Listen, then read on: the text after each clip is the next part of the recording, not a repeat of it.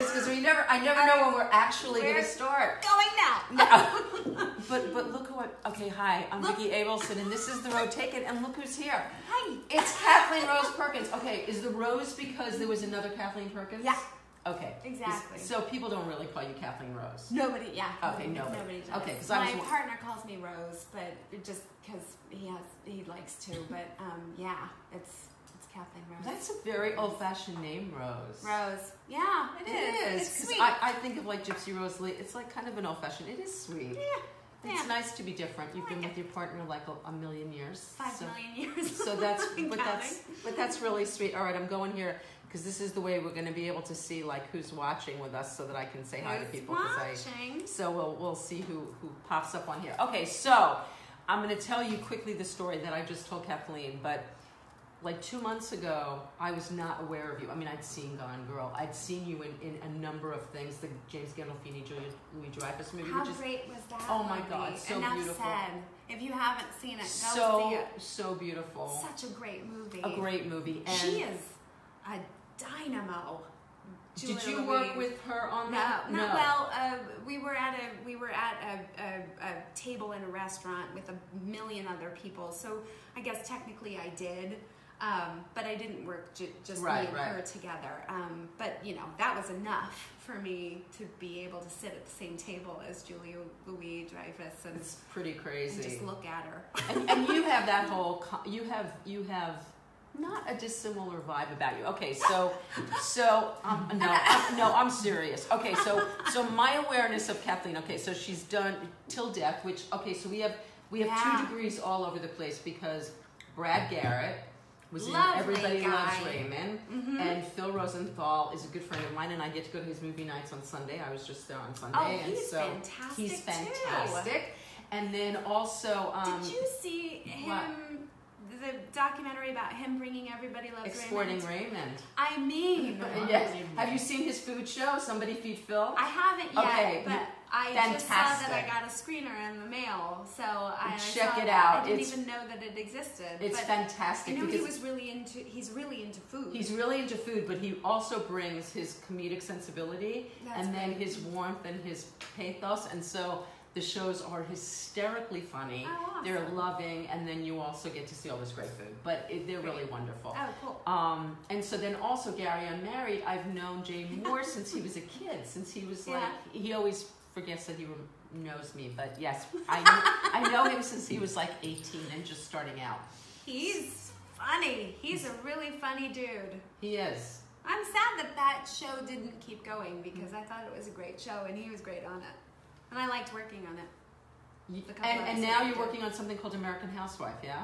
Yeah. And what's that like? Well, I played this past season, which was their second season, I believe. I played a really crazy person. Well, not a crazy person. She just basically had a midlife crisis / mental breakdown. Nice. Yeah, so that's fun. And so I had, at one scene, I had tube socks that were taped over my hands so that I couldn't scratch myself while I was sleeping. So there's just, like, she just was, but towards the end of the season, I got to redeem myself and she kind of, on the hands is quite. Yeah, she's getting back. She's getting back out there. She's gonna, she's gonna be okay. Old Stacy Clouser. You're good with playing the crazy. I love playing crazy. So the way that I found Kathleen is about a month ago. My stylist, Craig Ames, I was looking for something to binge, and he works on. Why did I just? Man with a Plan. Thank you, on Man with a Plan. Yeah. And so he said, have you seen episodes? And I was like, no. And I was like really cynical because I had heard that like Matt LeBlanc makes fun of himself, and I'm thinking, oh, that's just probably silly. Even though I love Matt LeBlanc, I thought, okay, that's just probably silly. And he said, no, it's about writers. You're going to love this show.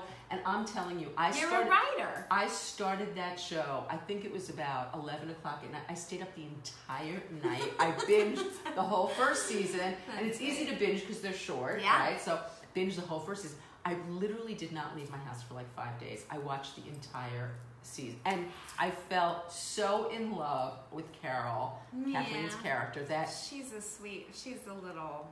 Bless her heart. No, she's a real broken Okay, so I mean, like, I feel like we have to go back and talk about but we have to talk about Carol first because. Yeah.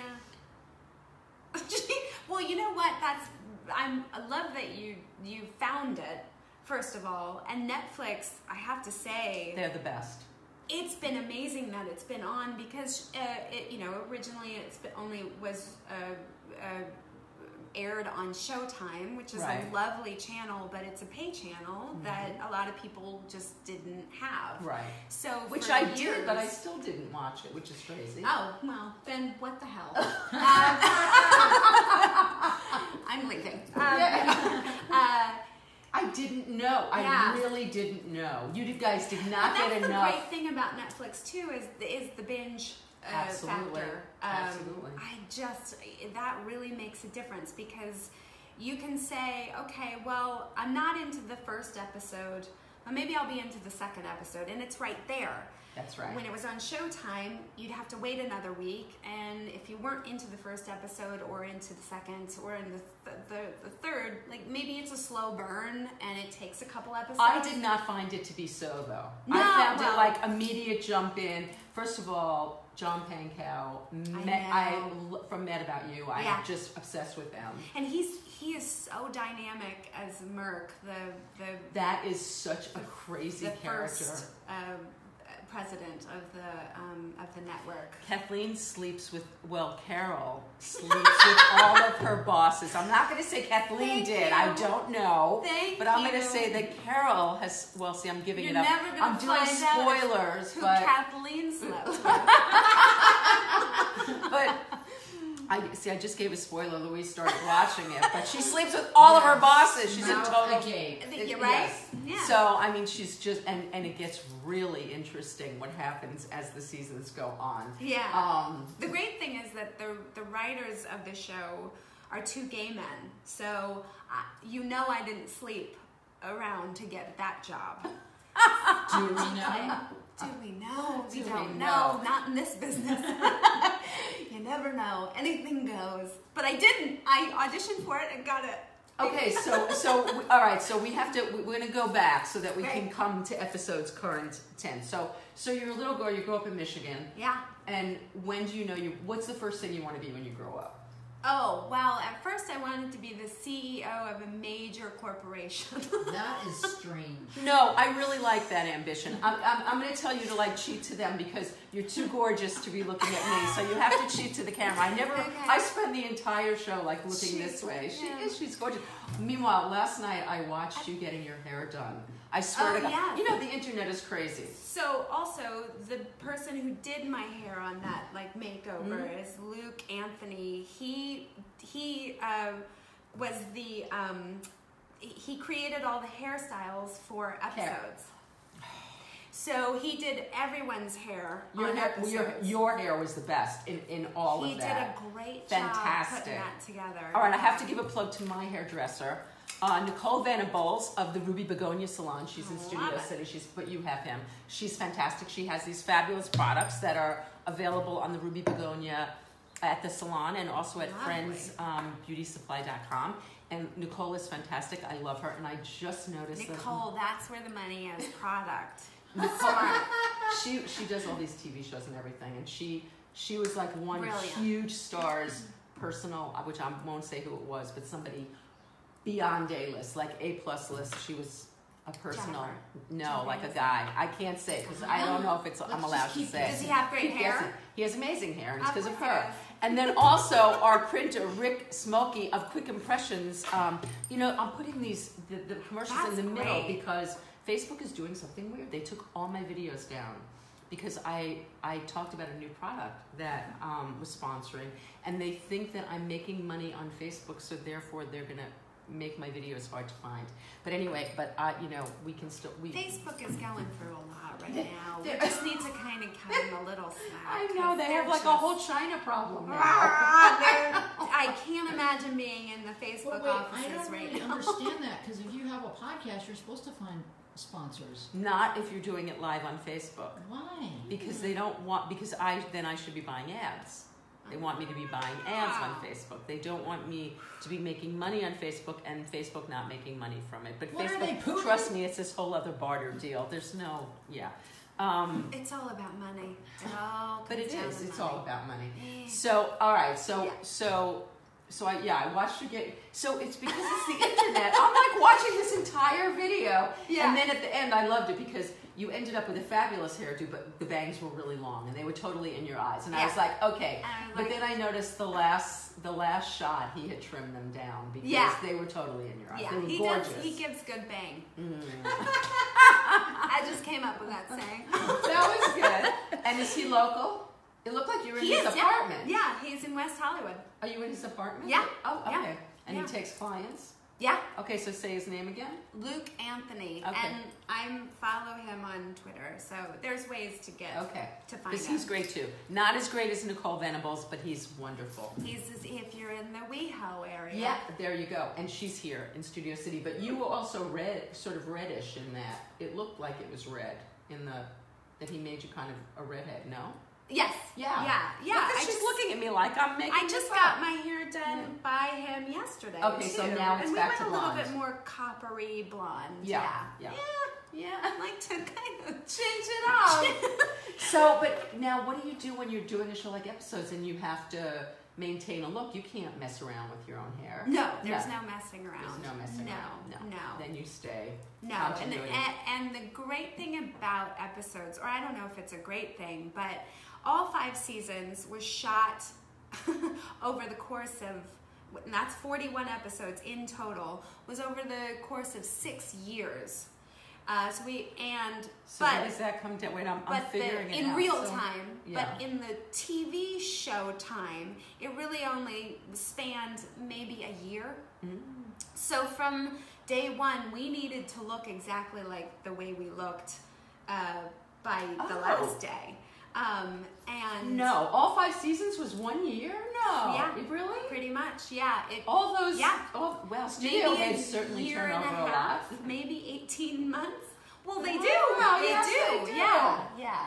Yes, I Yes. get, over the course of 5 seasons, I get three bosses in total. And she slept with all of them. Yeah.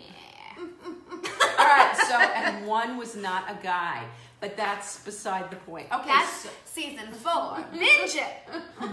Fantastic. Okay, so you're a little girl. You want to be a CEO? Now, I like that aspiration. For like a second, and then I took a Now marketing class in high school and was like, "This is boring." So, but why did you want to do that? What attracted you to that? I liked the idea of a woman being in that position. I love that. You know what I mean? It was kind of, I was a feminist well before I even knew I was one. I love that. I just wanted to be powerful. I wanted to have power. Okay, now were you encouraged I became an actress. Oh. Why would that? Yeah, but now you're right. You're creating your own projects. We'll get to that. There's a way. Yeah. There's a way to. There's power. I'm gonna find it if it kills me. I just went to a panel of Jane Fonda and Lily Tomlin over the weekend. Talk about powerful. I want to talk about women who have created their own power. I mean, Jane Fonda. I didn't know what she had done. That she was the 9 to 5. That she produced that. That she got Dolly Parton and Lily Tomlin on board. Mm-hmm. That I listened to them do. I listened to Howard Stern, which I'm a big fan of. I just watched him last night on the David Letterman thing. Have you seen that yet? No, I haven't. You can watch it on Netflix also. But yeah, Dave does one of his it's like things a plug with for Netflix. It is. Yeah. I bought the stock. I'm it's not supposed stupid. to be great. Did you? I did. Smartest. I bought it like ever. I bought it like 6 months ago for $163. It's now up to $363.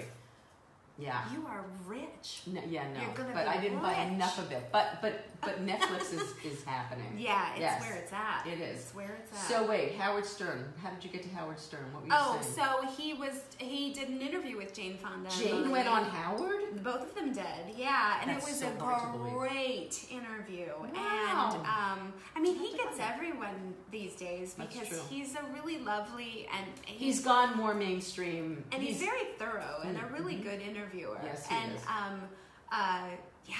I just didn't know all the things she had done She's until amazing. I listened to that interview, and what an incredible woman. And let me tell you what she looks like in person. It's unfathomable. Yeah. How old she is. It's unfathomable. She's like in her... How old is she? She's 80? Oh, wow. She looks amazing. She's unbelievable. Yeah. I mean, unbelievable. It's crazy. I mean, she's had help, but I don't care. Her on Golden Pond, that movie is... she's fantastic. Okay, you're really young, but there was a movie called Clute. Yeah. Do you know about Clute? I only saw pieces of it. Okay, because she had the best hairdo, and I've been trying to get that hairdo for like 4 years. She always rocks a great shag. It's the shag, and in fact, Lily Tomlin. I'm gonna bring the shag back. Are you kidding? That's what I go for every time. I'm like, shag me out, shag me out. I want the Clute. I'm still 40 years later saying, give me the Clute. Give me the Clute. But Lily Tomlin on Saturday was saying that the announcer the moderator was saying, you guys met like 40 years ago, and Lily said, oh, I knew about Jane before that. I was rocking a Clute shag. So even Lily was rocking the Clute shag. That's where cracked me up. Oh my God.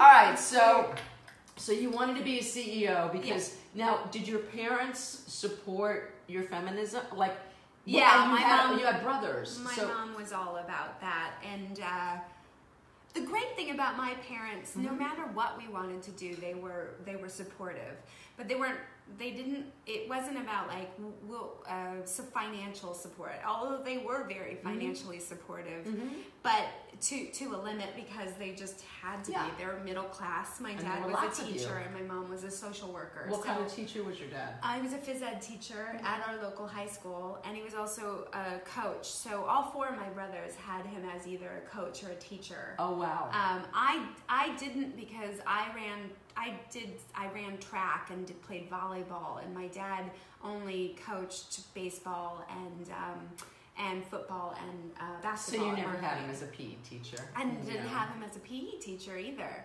but he was one of those great teachers in that he loved singing and he loved dancing, and just not as a teacher, but just as like he was really into the arts.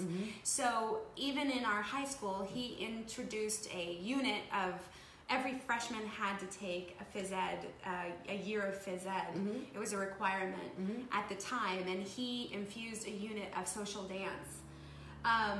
So everyone who went to school under the tutelage of my father during, the 43 years that he taught, had to learn how to foxtrot and jitterbug. Oh my God! Yeah. I love it. I wish I would have had. I hated PE. We were doing horrible things. Well, you do everything. You do a basketball unit. You do a volleyball unit. You do all that stuff. So the girls and the boys had PE together. Yes. Oh my God. And we had to learn in those outfits. Yeah. No, we didn't. It wasn't one of the schools where you had a uniform. It was just a public school. Well, I went to public school, but no. Didn't you have to wear a PE outfit? You just bring shorts. You bring your own, Wow. Louise, we had PE. Didn't you have PE outfits? It was horrific. Mine was a little blue onesie. Yes, mine was a blue onesie. It's a blue onesie. It's up to here. It's the most. Nobody looks good in this with thing. With a little Peter Pan. Yeah. I kind of want that now. That sounds fun. Oh, you could rock that look, but let me tell you, nobody else could. It was horrible. Oh, it was so awful. It was awful. And so if we would have been in there with the boys, I would have social dancing in a onesie. I would have never come out of the locker room. No. We could wear whatever, and that was the great thing about that unit is that we didn't have to change into sports clothes because we weren't really sweating very much. So that whole month where we were learning social dance, you could just wear whatever you wanted to wear. And so did you really learn how to do the dance? We were all 13, 14-year-olds, being taught, boys were being taught, this is how you ask the lady to dance, and if she says, you weren't allowed to say no, which I think is really smart because there was no rejection. Yes. Were you allowed to make a face? Because that's what happened to me. There was lots of face making. Lots of face making. Do-si-do your corner and someone would make a face and I would be devastated. Spin your partner away from you. No, yeah, and then at the end of that unit, it was always butting up against the Christmas break, and so we would have a big dance contest at our local high school, and every one of my brothers and I entered the dance contest and either placed or won every year that we competed. So did your brother? What? You would dance with your brother? No, I don't know. Oh, okay. God, I was like, I'm the younger sister, so my brother was like, "You're so dumb. No way, I'm not dancing with you." And did your father like tutor you guys at home, so like you really knew how to do the dances? Yeah. We had the inside skip. We had this like we were. I remember being really young when my eldest and my second eldest were seniors, and a senior and a junior, and they were really close in age. 7 years apart. Okay. So there's 5 of us, and there's like, so every 2 years my mom was pregnant. Wow. She was busy. Yeah. But they were competing, and I must have been 10 when they were 17 and 16. And they were competing, and I remember their partners would come over so that they could get tutelage from my dad in the off hours, which is so unfair because that's like they both won. They got first and second place. But I remember dancing and doing the twist. I remember standing on the pool table twisting while all my brothers and their partners and my dad and my mom and they were all dancing around in that part where in Chubby Checkers when he says, "You should see my little sis." She really knows how to. My brother would always point to me, and I was like, "Oh my gosh," because I so looked up to him. It was like the best family memory ever. Oh, that's so. And so, do you still know how to foxtrot and do all that stuff? Everything, yeah. I think every single person who went through that still knows how to do that. Wow. I love that. Which I think is it's lost on. Nobody knows how to social dance these days, and I think that's a brilliant thing to know how to move around. So did your father come up with this? Because did he and your mother dance? Like, was that part of their? Yeah, they loved to dance together, and they were really good dance partners. Unfortunately, they weren't great life partners. My parents too. Right. Well, what happens? It's something that happens. But yeah, they were really good dance partners, and they danced all the time together, and it was fun to watch them dance. Yeah. Okay, so you wanted to be a CEO. But that's all that to say is like once I started getting into the arts and singing and dancing and acting, my dad was so behind me, and my mom was like, "Do what you want. Be your own woman. Do what makes you happy." That's very unusual. By the way. Yeah. That's a gift. That doesn't always happen. Big gift, especially in this business because it's a really hard business to do anything in. So when did that shift happen for you? When did you make that decision that you wanted to be in showbiz? Right, the business of show. I just wrote that in an article, and the editor. I wrote the biz of show, and she capitalized the S and the B, and I was like, no, I don't think so. No, I don't think so. Doesn't deserve your capitalization. No. Okay, so freshman year of high school, I started doing the theater program in the high school and was like just completely hooked. And so was it musicals right from the start? Well, I was scared to audition for the musical because singing in front of people makes me incredibly nervous. It always has. And now it would be impossible for me to be able to sing in front of a bunch of When was the last time you sang in front of I don't even know. It's such a So what are some of the musicals that you did? What am I talking about? I sang in an ensemble though, but to sing like a solo in front of people would be really hard for me. I do a Christmas pageant. Harry Shearer puts on this like charity pageant down at Largo, I think, is where he puts it on every year. And his there's wife a choral group. What's his wife's name? Judith. Yeah, exactly. Okay, Michael Higgins. I love Michael Higgins. Yeah, he's a good friend of ours. He played Letterman. Yes, he did. Yeah, and he's brilliant. He's a brilliant actor, but he's also a really great singer and kind of. I did not know that. Composer, or he arranges choral music. So every year I am a part of this group of choral singers that he kind of directs and stuff for that particular charity program. Nice. Yeah. Okay, so what musicals did you do when you were in high school? Did you do musicals? Well, my big one was I was Kathy Selden in Singing in the Rain. Wow. And we did the actual choreography from the movie. So we tipped the thing over, the couch. Whoa. It was a big time for Kalamazoo Civic Theater. Wow, that's huge. Yeah, it was fun. So it you was were really fun. Debbie Reynolds. Yeah. I got to see Debbie when her book came out a few years ago. She did the LA Book Fair. Yeah. And she was...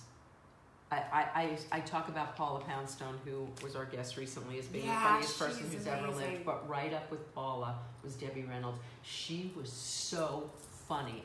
And quick and filthy. Filthy. Like, she was my kind of girl. She was bawdy. She looked right at me. She pegged me. She was cursing her ass off. She was hysterical.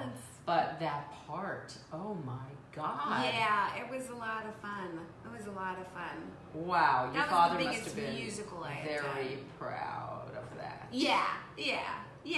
They, the whole family came out to see it. And I also played Juliet in Romeo and Juliet, which was one of my favorite parts I'd ever played. And my whole family came to see that too. So there were just like these certain productions that everybody came to see. They didn't come to the other ones. You know what? I think actually 2 of my brothers have never seen an episode of Episodes. What? Yeah, I think so. I don't think that they've seen it. Okay, that's just crazy, right? That is just. What do your parents think of that, of Episodes? They love it.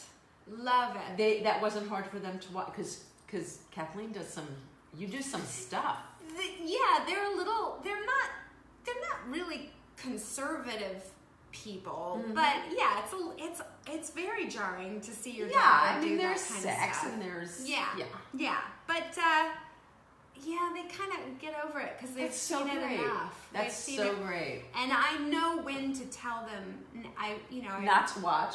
Yeah. I know when to tell them to speed through, or and I tell my brothers too, because they can't watch that kind of stuff at all. It just makes them really, it's so uncomfortable. And I get it. Cause at one point in my 20s, I was like, what's the big deal? It's no big deal. And then I just had the thought, what if I had to watch my brothers simulate sex on a TV? And then I went, no.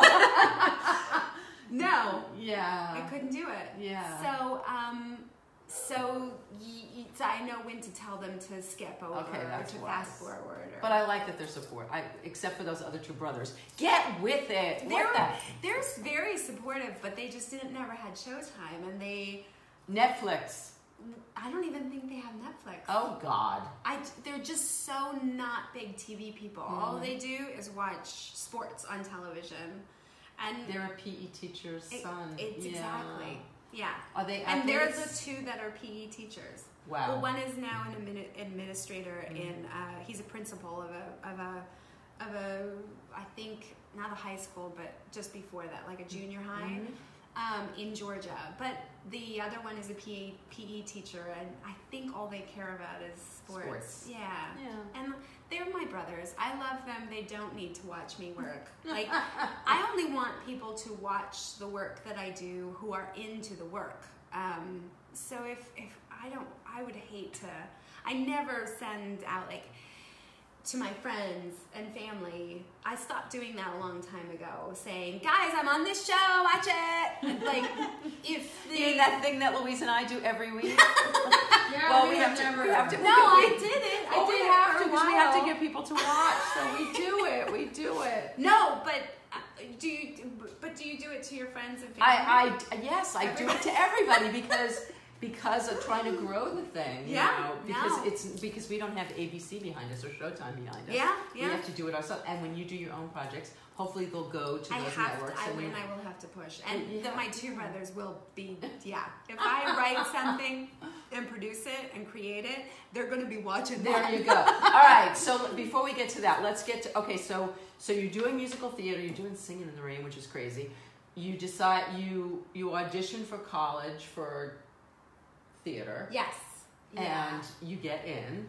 I got into Western Michigan University in Kalamazoo for their theater program, and then was in that for a year before I moved into the musical theater program, because I realized I wasn't really interested in the behind the scenes stuff. I just wanted, and part of the curriculum of the theater program is you have to direct, you have to produce, you have to do all backstage stuff. And I was like, I'm not going to deal with curtains and like wardrobe, but like it was a little, I just wanted to perform. Right. And I knew with musical theater I was comfortable with singing and dancing, although I'd never really had any formal training. I just thought, you know what, I'm going to audition for that program and see if I get in. And I got in. So So what kind of stuff were you doing there? Well, that's when I did Singing in the Rain. Oh, okay. During college. And then musicals. What musicals did I do? I don't know. I have a handful that's so long ago. The idea of like remembering. I can remember every musical I did. I'm twice as old as she is. This is so annoying. This is so annoying. What was your favorite musical that you did?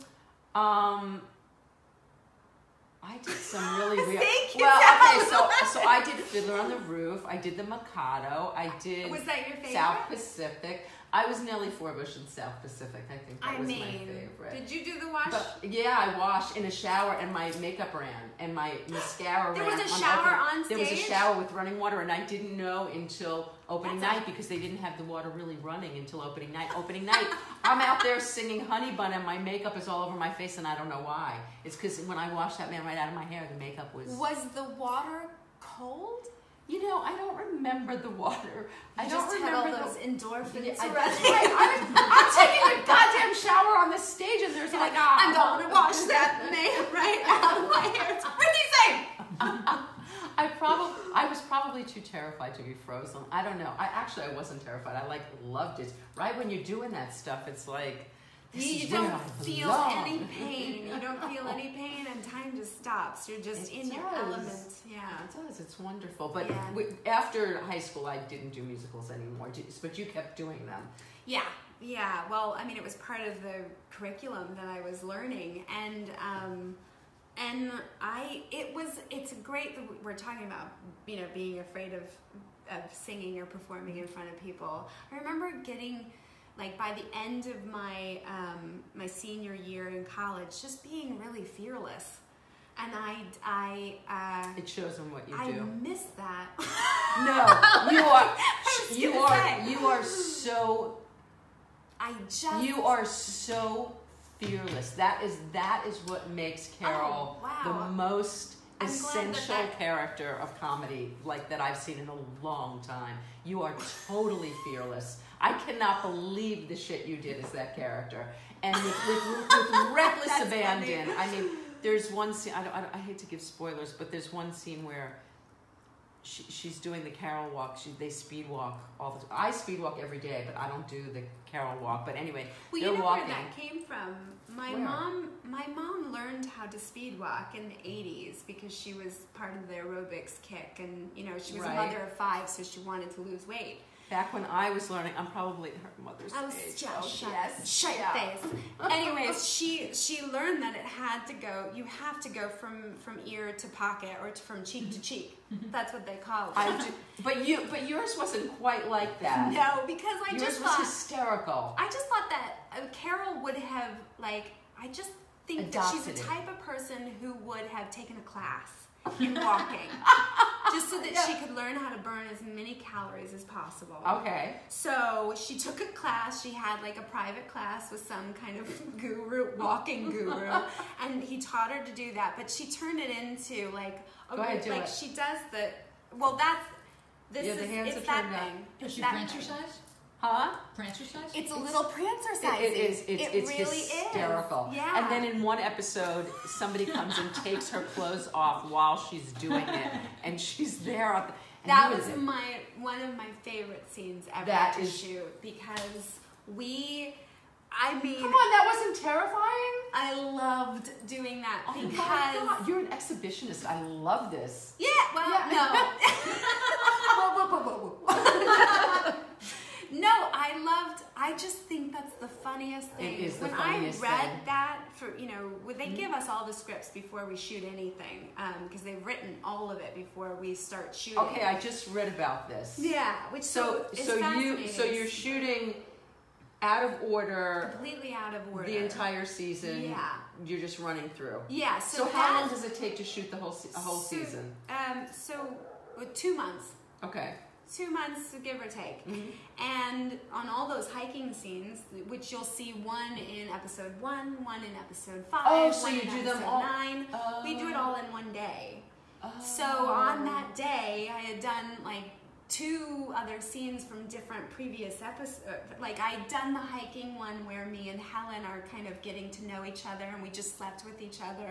And she comes hiking with us, and we're real cute to each other. And Beverly, my best friend who's with us, is like, what's going on with them? Because she doesn't know that we're sleeping together yet. But it's her boss, so she should have figured it out. So that's the scene we shot right before we shot the scene where she's like, I'm breaking up with you. And she takes all my clothes off. Well, she doesn't take my clothes off. She demands her clothes because I borrowed her clothes. And so what was the weather so like? She's when like, you give me my clothes. We're broken up. And I'm like, now? And she says, yeah, I want it now. So I'm like, crying. We shot it in Griffith Park, like right by the Hollywood sign. Okay, so now there are people around. Yeah, but they tried to make it as close to set as possible, and I had the little pasties on. And what's the weather like while you're taking? It was nice. It was glorious. Oh, The sun was going down. It was just a nice breezy. Yeah, you could tell it's very breezy. But it was terrifying to do, and I was like, do I look good? Do I look okay? Do I look all right? All right, is my skin like the same tone? But just to shoot it's so brilliantly written, and unbelievable. I had so much fun freaking out with Tamsin Greig, who plays Beverly. You two are fantastic together. She asked me before, she's like, what are you gonna do when you see Helen around the corner? And I was like, I'm gonna go crazy. And she goes, okay, because I'll do whatever you do, but let's just, let's Now, does she know you're about to break up? I can't remember. I don't know, but this was Tamsin just asking me, like, how, because we both have to kind of freak out when we see this woman, because we're getting surprised by her. Right. We think we're doing a very secret hike. Right, and Tamsin doesn't like when she's around. They don't like get along. Each other. Yeah. So she's the reason why Helen is breaking up with me. It's very complicated. Go watch the show. But so she asked, what are you going to do? And I'm like, I'm going to freak out. I'm going to jump I don't know, but let's go crazy. And as soon as Andrea Savage, who plays Helen, like, hello girls, we just erupted, and we had so much fun, like screaming and jumping, that even when the camera wasn't on us and they were doing her coverage, we still kept doing it.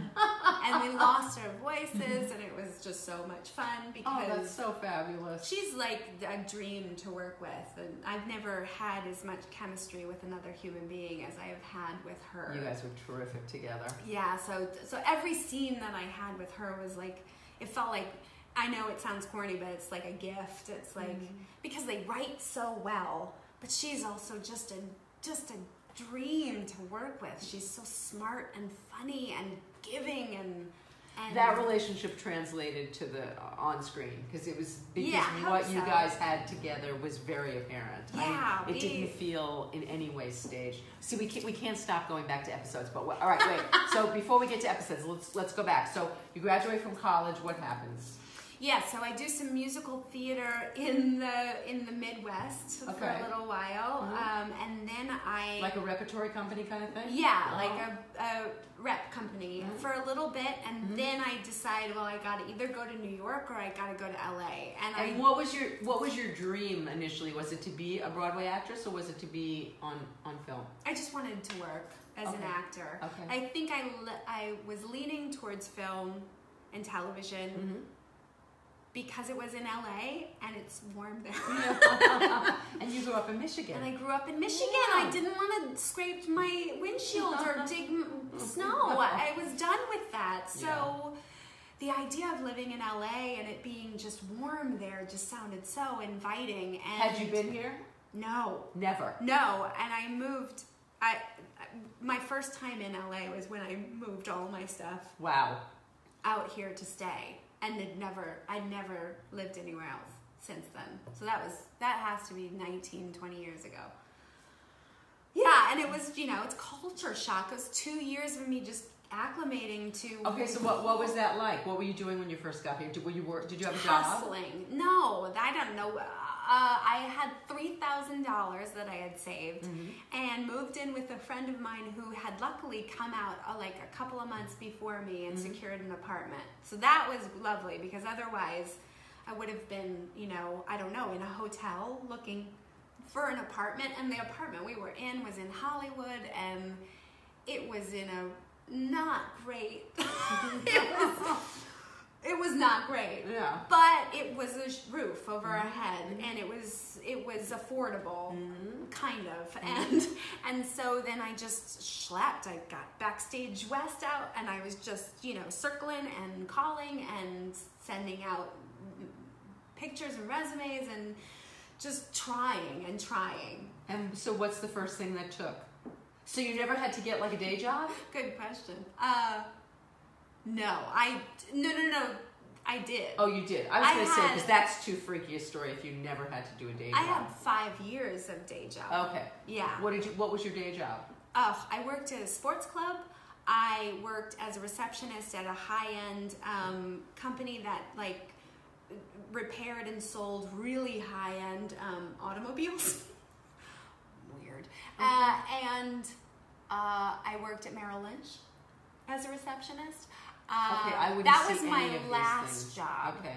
And I was fired from Merrill Lynch the day that I quit because I was such a bad employee because I was starting to get work, commercial work. So how would you do auditions when you had these serious jobs? I'd lie. Oh. I came up with the worst things. At one point I went into my manager's office and said, my boyfriend has to have a procedure done. That's a very personal, I can't go into details because it's a very personal thing. So I need 3 days off because he won't be able to drive. And I need to be able to take care of him. Meanwhile, he's, there's no procedure. And what were the 3 days? A commercial shoot. Oh, nice. Because I got cast in a commercial to sell Verizon phones. A national. It wasn't even national. Well, but still. It was regional, but it still was, it was a paying gig as an actor, and that's all I wanted to do. Yeah. So, but I couldn't tell Merrill Lynch that that's what I was there for. Yeah. Because they thought, when I had my interview, I was like, yeah, I came out here for acting, but I think that ship has sailed, so I really am interested in finance.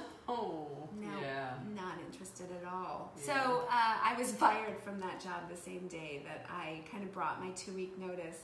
This is a great story. So my biggest, the way into this business where, I think it's been about maybe 13 years that I've been working solely as an actor, which thank you and all that. I was working at Merrill Lynch, kind of working here and there in commercials, and I had just started working with a new manager who was and it was pilot season, and I was getting into rooms, but I wasn't getting really necessarily cast yet in anything. My boyfriend had just bought a house in Highland Park, the man I'm still with now. He bought a house, and it kind of created a lot of social drama in our world. In that, his best friend had a girlfriend who was questioning his friend, saying, I can't believe Chris bought a house and is not asking Kathleen to move in with him. That's so weird. So you guys didn't live together prior to... No, we didn't, and I wasn't moving into his new house. Okay. So, and the girlfriend was like, if you bought a house, would you ask me to move in? And it created a big fight between him and his girlfriend. And so all of this stuff was happening, and Christopher had a friend who was a writer, Fief Sutton, who ran Cheers for a really long time. Wow. And he was looking for something to write, and Christopher was telling him about what was going on, and that, like, I didn't know what was happening with our relationship, because he was making this big investment, but it was just an investment. It wasn't him trying to create a family. So we were kind of weird too. This is turning into a show. I feel this coming. He said, this sounds like a show. Can I write it? And Christopher said, yeah, go for it. 3 weeks later, Fox bought the script and wanted to make the pilot. Okay. And I was like, I need to audition. Yeah, for me. To play myself. So luckily, my manager got me in, and I did a good enough job that like I went through the ranks. And the funny thing is that his best friend was also an actor too.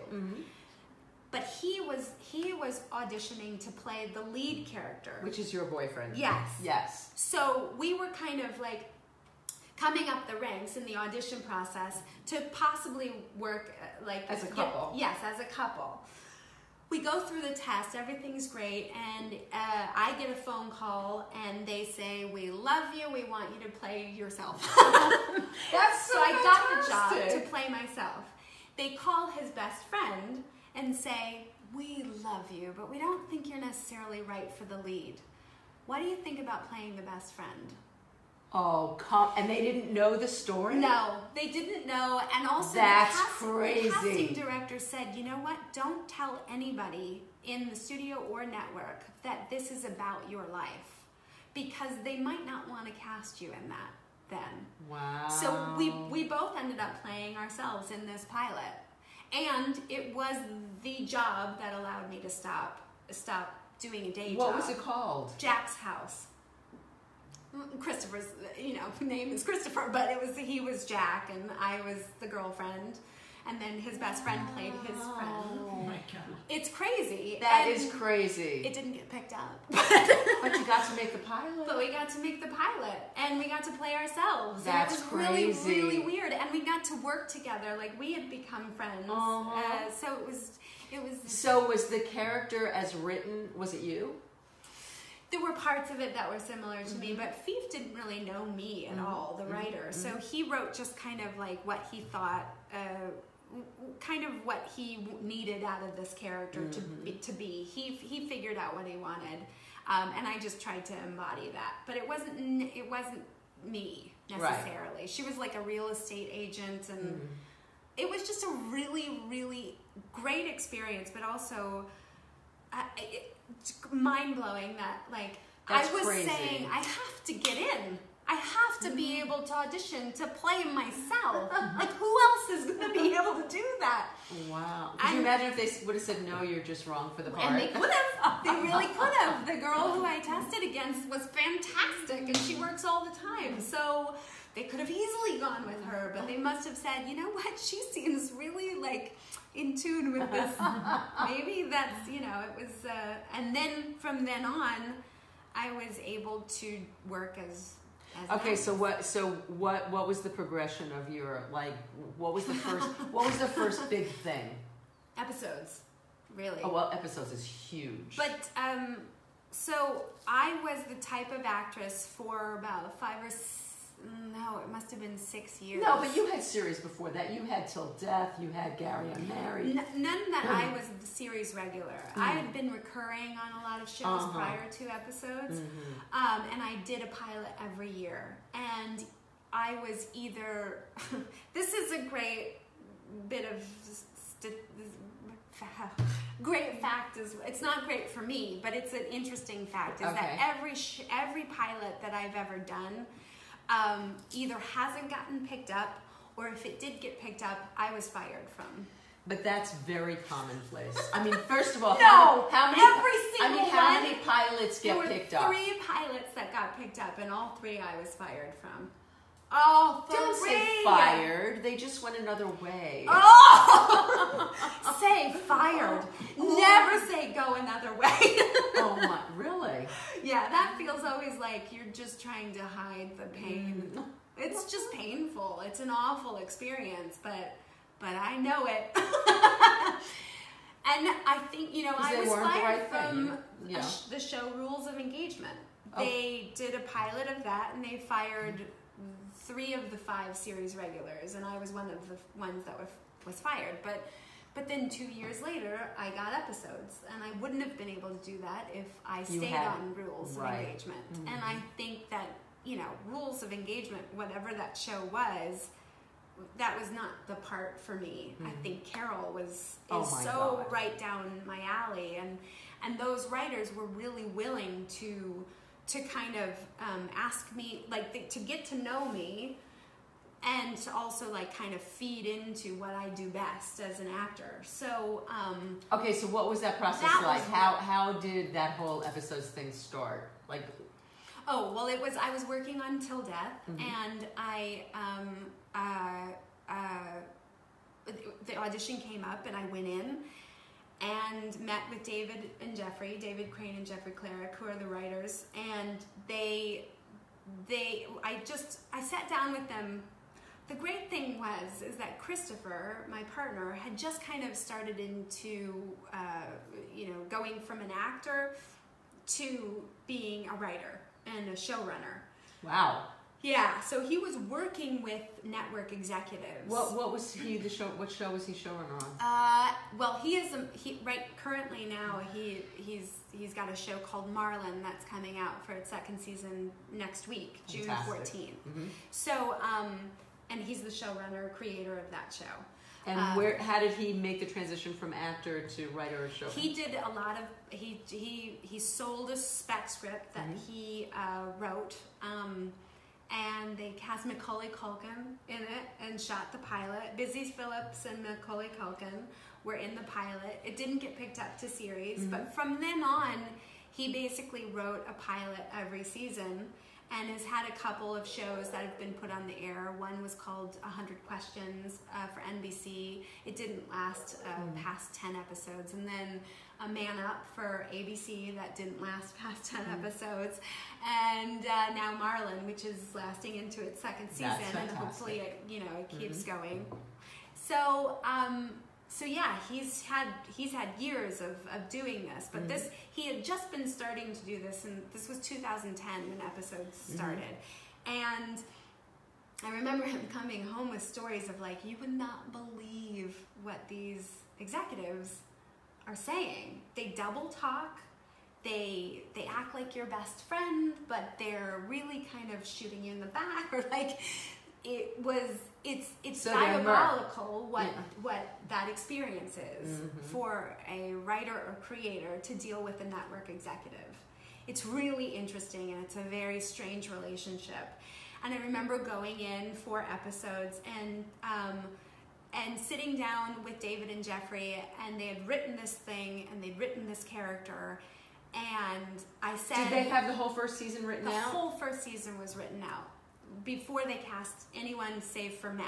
I mean, they were obviously was hanging on Matt. Right. But all of us came in and just, we had to do what was on the page. And I think what they responded to most was the warmth that I brought to the character. Because on the page, I think you can kind of, a network executive can come off, I don't know. Warm. Not warm, but that's the beauty about them, is that they really do, I think they believe they're your friend. Even though they'll screw you over in a heartbeat to get what they need for their company. So it's a real interesting, they're almost like 2 people. And I think that's what they wrote as far as Carol goes. because the 2 scenes that I had to audition for was the first one when I say, we love your show, love your show. Thing is, we need to get the guy to come over and test for it, because weird thing is, Merc has never really seen the show.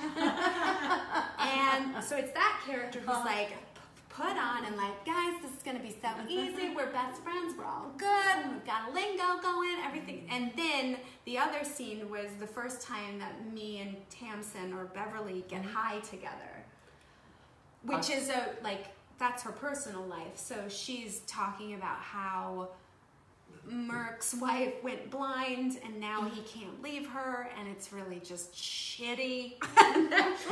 And she's... the mask is off. It's 2 different characters. Right. Like, it's this, and like, guys, we love it. And then it's just like, so, he's never going to fucking leave her. It's like it's these 2... And I was like, I love this character because they're going to just, they're going to do this, I'm sure, with this character where she just basically has to play 2 different parts. And I asked which that, you did for 5 seasons. and I loved every minute of it because I love, I think people are like onions. Like there's layers and layers there, of course. And you're only going to see one layer when you first meet them. But the deeper you go, you get to see they're crazy. You get to see, and that's awesome. And it's such an interesting thing because Carol is gorgeous. The clothes. Oh my God, the wardrobe is unbelievable. Yeah. I mean, the clothes, every outfit is just one killer thing after another. They Fabulous. do a good job. Fantastic. Yeah. So Carol looks perfect and behaves perfectly in those situations. And then she's this vulnerable mess. Broken, and she also feels like she's fat and gross and like, nobody's gonna love me. Who's gonna love me? And she'll put up with anything just for a little bit of attention. Yeah, that whole thing of her kind of being with a really kind of abusive boss was an interesting, to go from Merc to this really He was crazy. And just to go, and just to excuse some of the behavior. She's just this, I always thought of her as this just really, really, really, like, so in that audition, that monologue of being high, I have to basically, the line is, I just wish that some doctor somewhere could find a cure for that poor woman and give that poor woman her sight back so he can fucking leave her. And I think a lot of people would read it like, I just wish that some doctor somewhere would find a cure so that he could fucking leave her.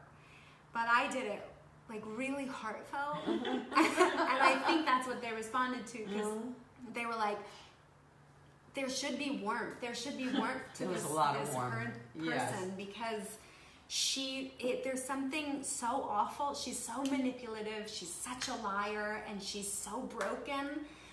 The only thing that I think really kind of saves her and make people root for her is her warmth. Yes, absolutely. And she just wants to be loved. I mean, in the end of the day, she'll love anything that loves her back. Yeah. And the great thing is she does find that. You get to see her have that with her female boss.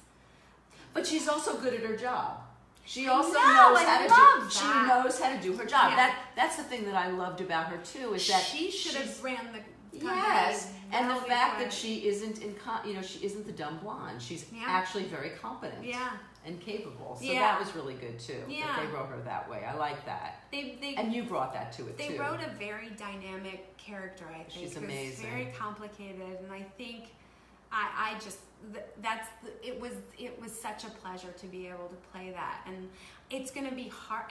I don't know. It's been a couple of years now since episodes finished filming, and it's gonna be really hard for me to try and find something, and that's why I'm trying to develop my own material because that's exciting. So what are you doing in that regard?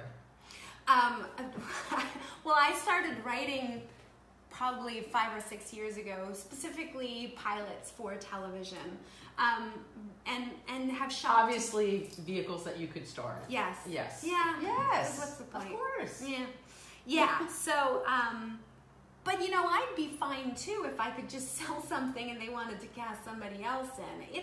It's a hustle, and I'm just starting to realize that it's not any easier for an actor to try and like shift over to writer creator. It's just the same, more of the same, just hustling and trying to sell and sell. But I'm willing to do that hustle, whereas I've kind of burnt out on the hustle for trying to get jobs as an actor. Really? A little bit, yeah. I'm kind of sick of proving myself. This business is, unfortunately, the business, I think, tends to ask you to keep proving yourself over and over again.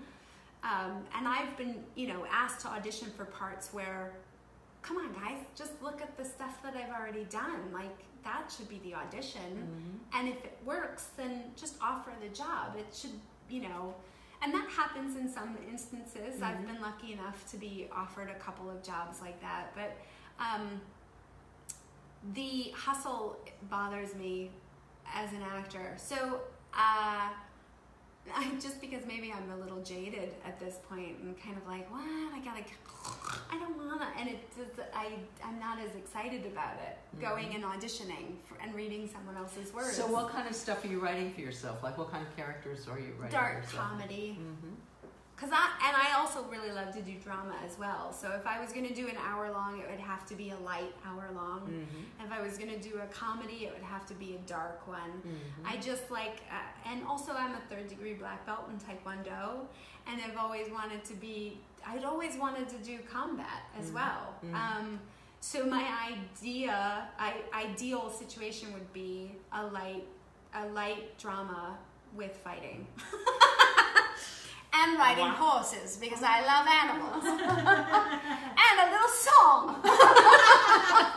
And here's a little ditty I just came up. Yeah. So, I want to do it all, of course. I love that. But I'd settle for just kind of constantly being passionate about what I am working on. So this show is called The Road Taken, Kathleen, and the purpose of this show... So the purpose of this show is to, I heard you doing a lot of accents. I saw you on Craig Ferguson. I watched a set that you did. When I get nervous or like have to be in front of anything, the voices come out. That was another thing too, is in the second season of episodes, because they had written the first season, we just kind of stuck to the script. Right. And the second season, they sent us all the scripts, and before we started shooting anything, I started reading them, and at one point it said, my line, and in parentheses it said, in a voice, and then the line. And I was like, in a voice? What is that? What does that mean? Because they know you. Yeah. Yeah, because they know you and they knew you'd do a voice. Yeah, I asked David, I was like, what does this in a voice mean? And he goes, like when you do your voices. And that was the first time I'd never known that I was the person who did voice. I didn't know that I did that. That's hysterical. They pointed that out, and now I can't stop. No. I laugh all the time. That's a good thing. Well, it's a nervous laugh. There's a bit of which kind of can be, it's really hard for me to watch interviews back and stuff, because I'm like, after everything I say, and voices. No, it's good. It's all good, and I think you should write it into all your characters. I do. So the audition process wearing down. So so this is called The Road Taken because the purpose of this show is to help people who are still trying to figure out how to merge creativity and commerce and how to do it, and what your tools are, what works for you and what doesn't, and has there been a secret to your success? Has there been something that's worked for you in the room that has helped you get the part, nail the job? is there something in your work ethic that helps you move forward? What do you think it is? How'd you get episodes? You know what? I will have to say that, like, I'm not great with rejection, but I must be able to get over it relatively quickly because of, like, what I said. I've been fired from jobs that can really take a toll on your confidence. Absolutely. And I was fired from Rules of Engagement, and then by the end of the year, I went in and got another job on a Lifetime pilot, and after the table read, was fired from that. In 1 year, I was fired from 2 jobs, and it never stopped me. I have, you know, I don't have a great memory, and maybe I forget, or I just have this kind of like hope, or you know what it is, when I see a role on paper that's great, and I go, I know how to do that, and I really want a shot at that, like confidence level, nerves, anything that just doesn't get in the way. I mean, I feel them, it's scary, but once I get in the room and I have to do the work, I can it just all goes away, and I can do my best work. How did you get episodes? How did that happen? It was an audition process, the same thing. I went and auditioned for David and Jeffrey. They called me back, and they wanted me to audition in front of Matt, because he wanted to kind of see all of the potential actors. And I remember being in the room with him, and the stakes were higher because I didn't. Well, okay, so he's playing somebody, playing himself, right? And he's kind of a jerk, but lovable. Now it's the real Matt LeBlanc. What is that like, being in the room with the real Matt LeBlanc, and you're doing this? Yeah, well, I mean, the stakes were high because on my way out of the first audition, they told me, yeah, this is a series, it's not a pilot. It's going to be picked up, and it's being shot in London in a couple of months. And I was like, I really want this job. I want to go to London. I want this job. And then they were like, they loved you, but Matt needs to see you, so can you come back and do what you did? And then I was just a ball of nerves. So nervous that, like, I started the audition, I started the first scene where I, we love the show, but I couldn't breathe. I was so nervous, and I was catching my breath, and I was not doing a very good job, so I eventually just stopped the scene. I said, I gotta stop because I'm really nervous. Did you really? Yeah. I love that. I said, I'm really nervous. This is scary. I really want this job. So and they're like, yeah, take your time, start on over. And then it went smoothly from then on out. And he seemed lovely. I didn't really talk to him in the room very much. So he's just kind of sitting there watching. Just sitting there with a room full of people, 5 or 6 people. Did he smile? Did he laugh in appropriate places? I don't know, because I was like, just get through it. Yeah. But it went well enough that they called me back for a test, and it was between me and this other woman. And and you knew that? Yeah. And I went in, and I was working on Till Death. This is a terrible story, but I was working on Till Death that day and had to rush over to Showtime, the Showtime office, to audition. And I was like, you know what? Once I get in the room, I have to kind of talk a little bit and have a conversation before I jump into acting, because I'll be so nervous. So I was like, I'll just have a conversation. I'll tell him what I was doing all day, because it's a very funny thing that I was doing. And I was like, I walked in and I said, you know what? I just spent the day being handcuffed to Martin Mohr, who was dressed as a priest and a little person. And they were like, wait, so it was a 3-way handcuff? And I went, yes! And we just laughed and and that's a true story.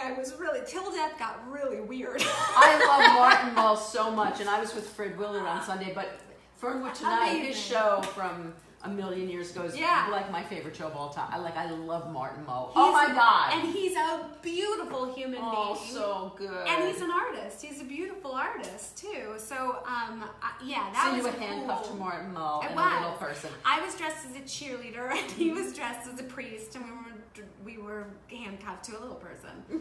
And that kind of cut the ice, and we were laughing about it, and everything was good. And then I went in and auditioned, and then left. And an hour later, they said, "You got the job." And I was like, "This is amazing," because it's not just a pilot; it's a series. It's 7 episodes, and then a month later, we were in London shooting.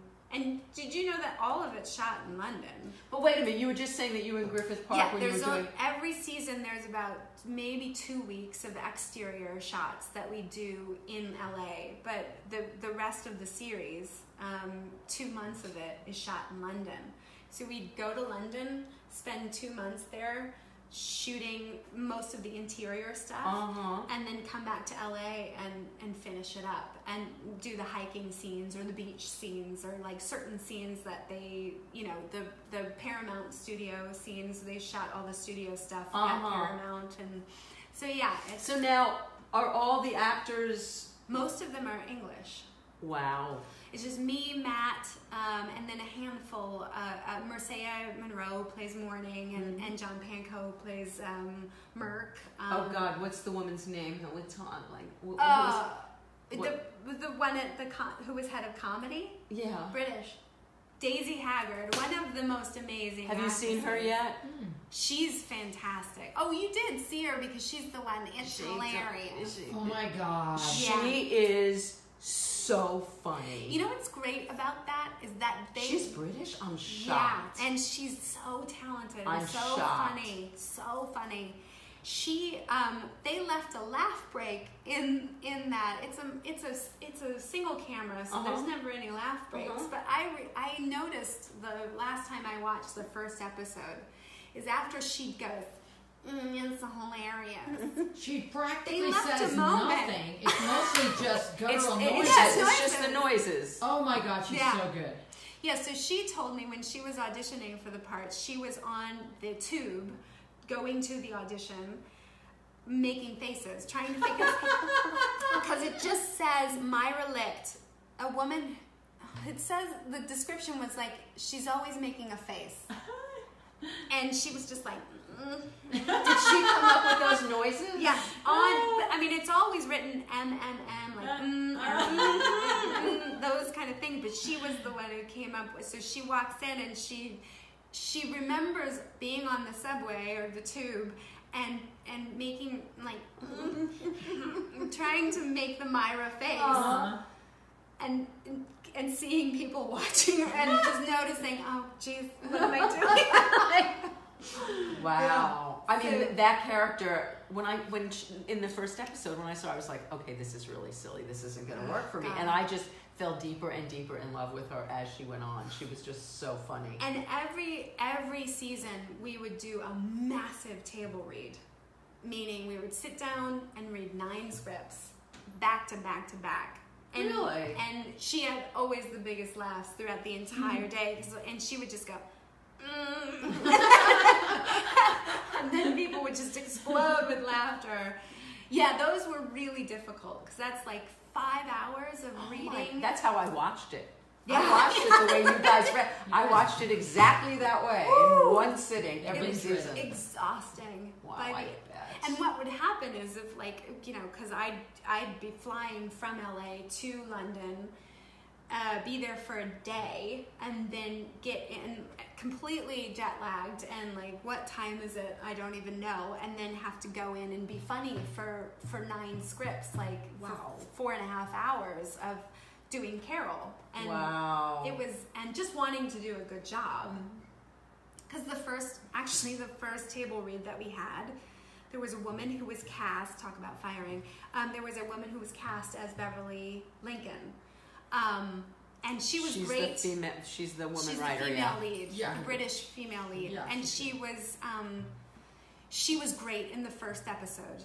and then got a little looser and not so great. And it just kind of, you could feel the room turning, and it just wasn't a good fit. And we could tell by the end of the season, this is kind of not a weak link. She's a great actress, but it just wasn't a good fit.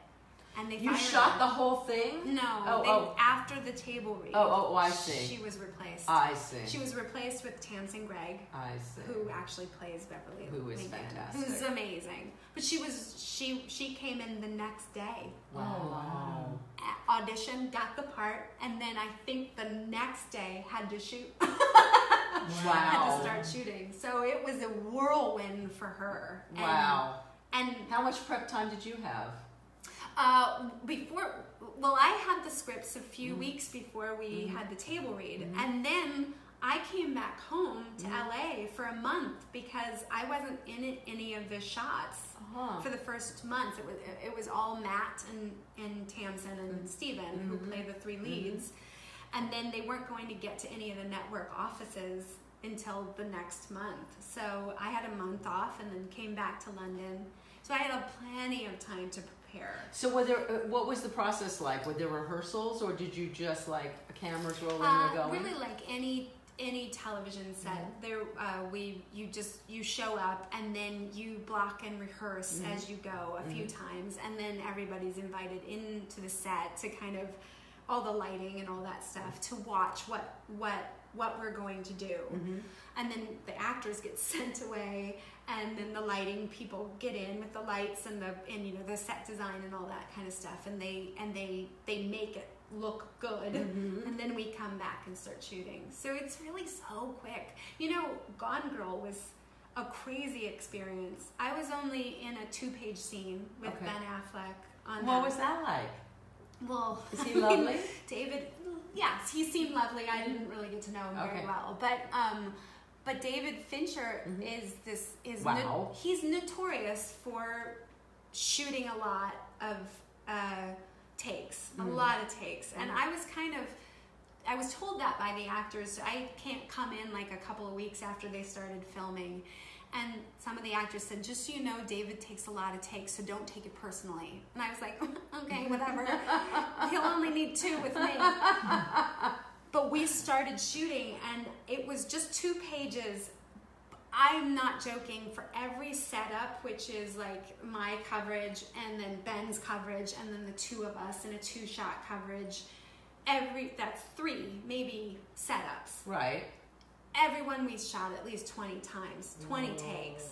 And in television, you get maybe 3, every 3, maybe between 3 to 7. If it's not going so well, you get 7 maybe, but you never get anywhere past 10. And this guy he just okay, let's do it again. And I remember around Did that work for you? Was that a good thing or not? Well, the 7th or 8th take of the first setup, I was like, I'm gonna get fired. I know that I'm doing something wrong. Even though they told me he takes a lot of takes, I still thought that was I was doing something wrong. And then, 15 in, you go, oh, this is just his process. So you just go with it. So now are you trying to do it differently every time, or are you trying to hit it the same way every time? I think there's probably a combination of both. There's I don't know. I've never really kind of tried to dissect the way I act, to the point where I'm I have to do it different every single time because that's just who I am. I'm going to keep it real. That would be great if I was that smart, but there's a person inside who's vulnerable and wants to look good and wants to please, and it's really hard to not listen to that sometimes and well, this worked that one time, so maybe I'll just try it again and recreate it. It's hard to stay present and stay and stay good. It's hard. So my process is just my biggest thing that I do is I really learn to trust whatever the director and writer say. If they say they got it, and I'm feeling a little off or feeling questioning or not very confident, I trust them because they're watching. Good for you. It. Yeah, and it's their material and it's what they want. And if I don't So care, you're not Dustin Hoffman, you're not going to say, can we please do that again? I really don't. And maybe that's to my demise. Maybe that's not a good thing. Maybe I should be more, No, I think it's great that you're that way. I feel like I'm a hired hand, so put me in whatever clothes you want, put whatever makeup you want on me, make me look whatever you want. Put me in a fat suit, put me like whatever you need to make your vision come to life, and ask me. I will do whatever note you need me to do. Well, that sounds like somebody that you want on your set. I think some people do, and then some people I think don't really know what they want. And that's the thing is I think I aligned myself with David and Jeffrey, who knew exactly what they wanted in episodes, so it was a really good fit. And I was willing to go along for the ride, and they were willing to let me bring whatever I could to the role. And it was a great fit. Okay, so all the smoking weed, you smoke. I'm a marijuana addict. I haven't smoked in 17 years, but that was my drug of choice. You smoke a lot of pot in that show. So what are you doing there? It's really just the herbal. It's disgusting. It's horrible. That stuff smells awful. I remember feeling sick. She smokes so much pot in the show. All of the getting high scenes get shot on the same day. Yeah. So it's like a big full day of just lighting up and doing the thing. And it's exhausting. It's just as exhausting as the hiking for completely different reasons. Right. Oh my God, gross. But my favorite scenes, I think, I had to toss up between the hiking and the getting high scenes. They're both pretty fantastic. But to sit with, and she's the one who kind of taught me, well, she tried to teach me, because she knows how to hold the smoke in. Right. I don't know how to do that, so smoke would just come out every time I said something. And I started, like, when we started the weed thing, I started to do lines over the holding it in, and they liked that, so they would kind of write towards it. But at one point in the last season, I was like, I don't know how to smoke, because I'm not a smoker. Right. I've never smoked weed. I've never smoked cigarettes, so I don't really know how to do it. So they had to cut away, and then they were like, you did a very convincing job. Let it out, and then take another puff, and then it was just a lot of smoke and mirrors, literally. You did a very convincing job. It was like, oh my God, it was just a nonstop weed fest. And I loved that they would roll the longest, biggest fatties. Like, they were just so big. Oh my God, that's so crazy. So fun. So, did you know? Did you know it was going to be 5 seasons? Like, what decided? Okay, we're done. Like, oh my God, you could have gone on forever. They did, the writers. They were done, and we were lucky to get 5 seasons because I think by the end of the 4th season, the BBC Two owns the show along with Showtime, and they could not come to a decision whether they were going to do a 5th season, whether they wanted it, whether Showtime wanted it. So all of our contracts as the actors ran out, and they just hustled and tried to put it together. That's why it was 2 years since the 4th season aired from the 5th season. There was just a big lag time in between. Just trying to. So we almost. Matt was already on Man with a Plan, wasn't he? Yeah. So we almost just didn't. We didn't. Almost didn't get to do it. Which I think would have been such a shame, because by the end of the 4th season, every character is totally screwed. Like, and in such a bad place. I mean, my character, for one, is it's so sad what happens to her. So if they didn't have the 5th season and they couldn't kind of redeem all of them and kind of put them in a different place or a better place, which I think I loved the way it ended. I don't know how people feel about it, but it's good. I liked it a lot, and it just left me wanting more. I to run them. And me too. And somebody was saying on Facebook today that they should have spun you off. They should have totally spun you off. Oh, well, I mean, yeah. I'm David, Jeffrey. They should spin you off. Any minute, I'm ready for that spin-off because that would be crazy to watch her as a mother. Spoiler alert, she's pregnant. But yeah, we almost didn't have that 5th season, so that in and of itself, I'm just thankful that we got to do it. We got to know that it was the end, so the last shot that me and Tamsin was, the last scene that we shot was on the beach, and they wrapped us, and we just held each other and wept because we weren't ever going to be these characters together again. Yeah. And you need to do that. We didn't have that because it was so up in the air in the 4th season. So I'm so glad that we got to do it. And I like the way they ended it. And so did your relationship through the years with Matt LeBlanc, did you... I don't know him. That's so interesting. He's a lovely man, and I've seen him at all of the events that Showtime has put on. But literally in the 5 seasons we were together, his character and my character had 4 lines. Wow. Between each other. I didn't even realize that. And it ended with him saying, "Go F yourself, Carol." So we never worked together. Like, we joked about how we were like, we needed to at some point get on a show where we actually work together. Because it would be nice to, because I really appreciate his work. I respect him as an actor. I've heard from the other actors that he's a dream to work with, and that he knows his lines. He's very prepared. He's very smart. He knows how to turn a joke, and really knows he knows timing really well, and he listens.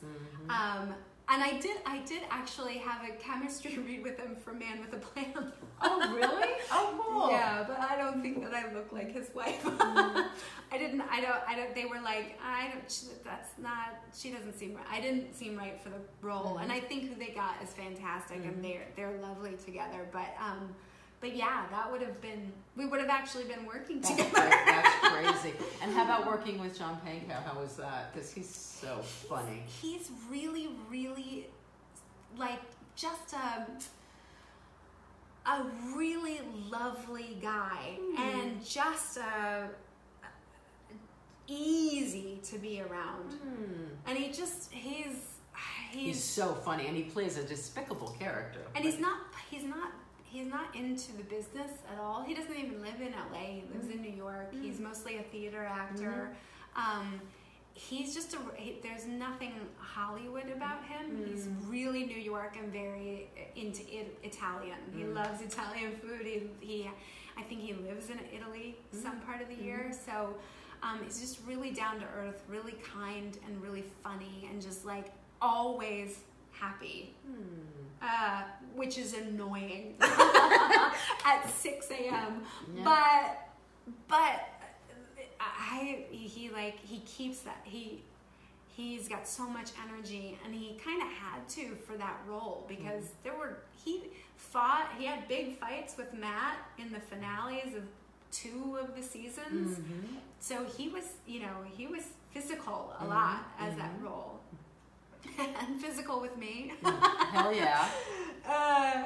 So he's a dynamo. He's a real dynamic, lovely man. That's nice to hear. Yeah. So you have something in post-production. I saw on IMDb. Something's coming out still? Is there? Yeah. What is there? Yeah, there's something on there. There's something coming out. I don't know what it is. So it's just straight up, this is my project. I'm going to sell it. Are you auditioning? Yeah. Yeah. Not much, but if it's a good script, then yeah, I will go in. Can Christopher write you into Merlin? Merlin? I don't think we really have the appetite to work with each other. I love him, and I love what he writes and what he does, but this business is so crappy, and the way that network television, the way that they treat actors, and he's always been of the mindset, I don't want my wife, I mean, for we're not married, but we think 18 years you get to call each other kinda, that. yeah. He's like, I don't